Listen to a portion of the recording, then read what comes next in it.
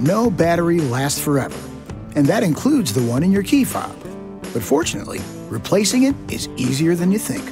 All you need is a small flat blade screwdriver and a new battery, in this case, a CR2450 3-volt.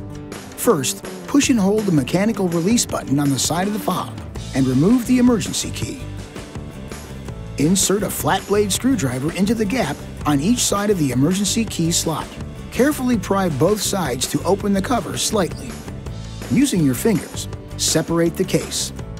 Then, use the screwdriver to pry out the old battery. Insert a new battery with the positive pole facing up. Put the case back together and snap it shut. Now just reinsert the emergency key and you should be all set. This video is not intended to take the place of your owner's manual. For complete details and other important safety information, please see your owner's information.